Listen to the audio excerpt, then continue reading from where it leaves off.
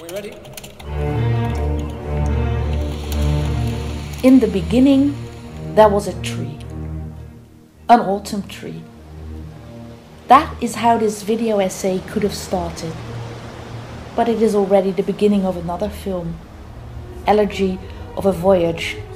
Alexander Sokurov's 2001 essayistic travelogue that took him from Russia to Rotterdam, by train and by road, to end in the Boijmans Museum, in front of a painting. This is another story, about another journey. Today we embark on a freight ship. We travel in revolutionary style. But it begins with that same painting.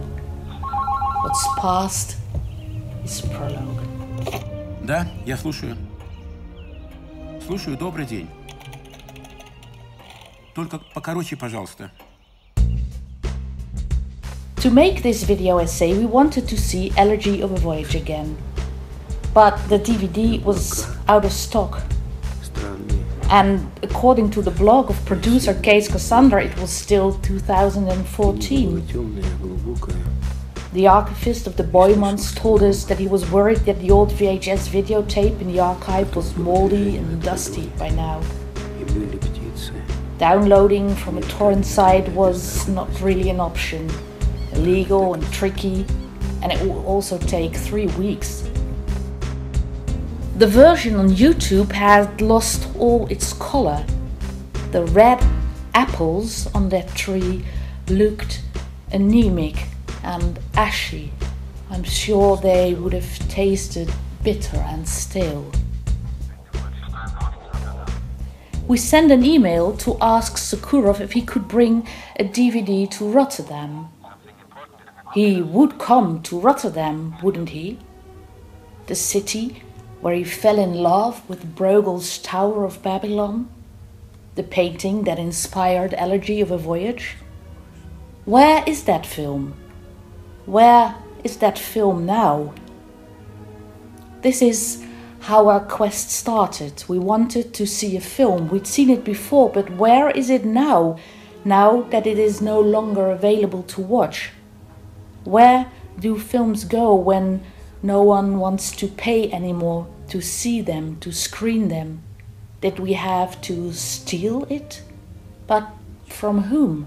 Who does a film belong to? When they say it's all in the eye of the beholder, who beholds the film once the eye is gone? When there's no one there to see, can the film still see me? Quand les hommes sont morts, ils entrent dans l'histoire. Quand les statues sont mortes, elles entrent dans l'art. Cette botanique de la mort, c'est ce que nous appelons la culture. Un objet est mort quand le regard vivant qui se posait sur lui a disparu. Et quand nous aurons disparu, nos objets iront là où nous envoyons ceux des nègres, au musée. То бы мы были без музеев. Где же Лувр? Не вижу.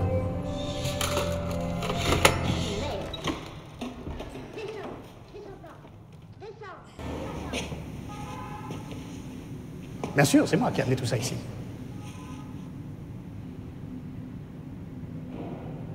Ça, toutes ces sculptures viennent de mes campagnes.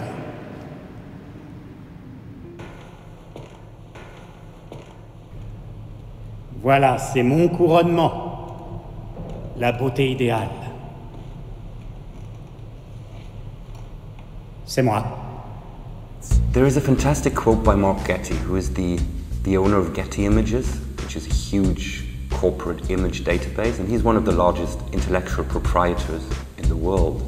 He once said, intellectual property is the oil of the 21st century. It's a fantastic quote. You can condense it to one word, that is war. He declared war with that, saying, we will fight for this stuff, these completely hallucinatory rights to images, ideas, texts, thoughts, inventions, just as we're fighting now for access to natural resources. He declared war. Liberté, égalité, fraternité. Свобода, равенство, братство. Марианна, дорогая, ну не до шуток мне. L'argent est un bien public. An art student worked here for a while. I liked him. He was a punk kid, just as I'd been once. He thought the museum was a bit ridiculous. He said when he looked at the paintings, he mostly just saw money, or more accurately, things standing in for money.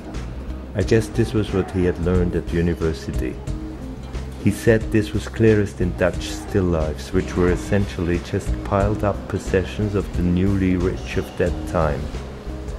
He said these were no different than if someone today were to paint a pile of Rolex watches, champagne bottles and a flat screen TV, that they were the rap star videos of their day.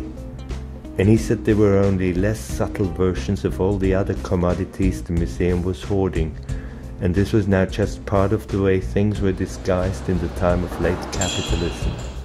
He was also unhappy about the cost of museum admission.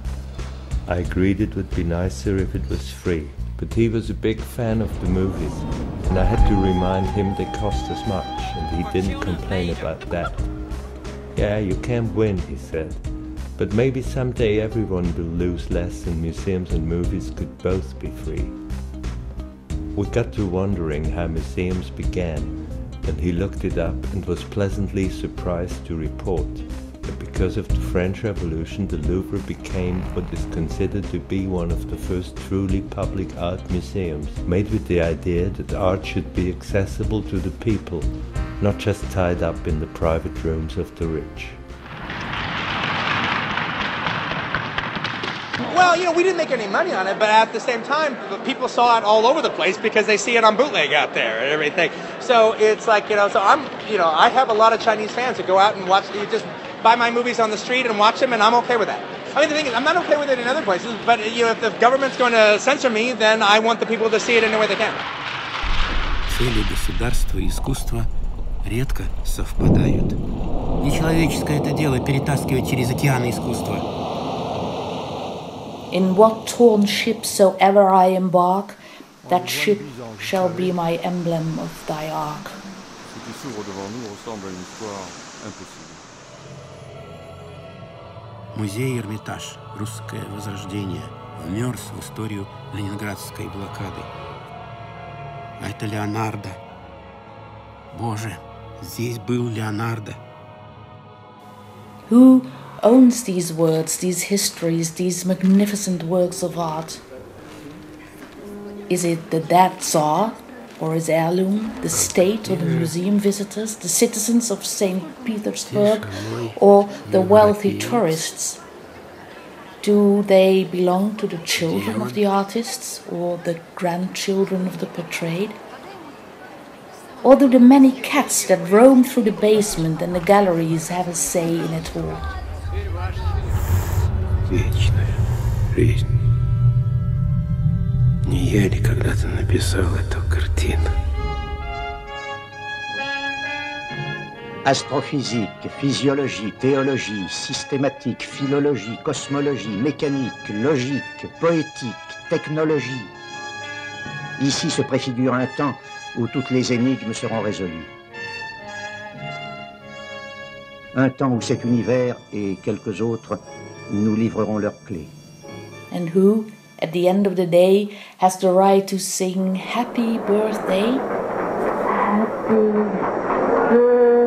birthday to you. Happy birthday to